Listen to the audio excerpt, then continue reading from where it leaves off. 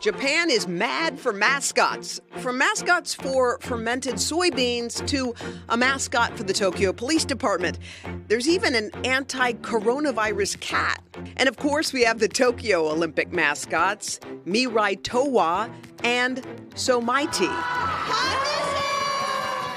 But the Mickey Mouse of Japanese mascots might be Kumamon, a bear created to draw tourists to the Kumamoto prefecture of Japan. It is so popular, it's generated an estimated $8 billion in worldwide sales. Creator of the Kumamon mascot, Hiromi Kano, the CEO of Kigurumi Biz. Kigurumi means character costume in Japanese.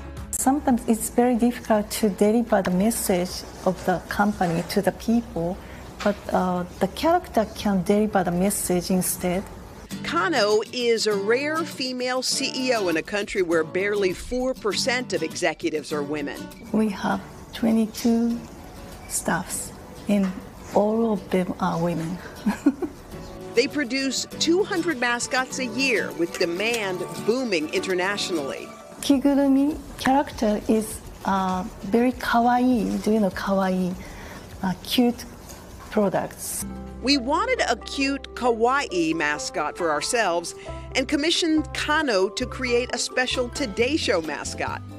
I see some picture of the TV studio, and there are very beautiful set, like a rainbow color, orange and blue. So we chose some colors from that studio. Our famous sunrise logo becoming a prominent feature. And I put the orange logo on the head as ears. Hours of snipping, sizing, and sewing, and the Today mascot is ready for its debut. Could we have the next Kumamon? Kano, nervous, has just one hope. I hope American people say kawaii also when they see him. Hey, thanks for watching our YouTube channel. Find your favorite recipes, celebrity interviews, uplifting stories, shop our favorite deals, and so much more with the Today app. Download it now.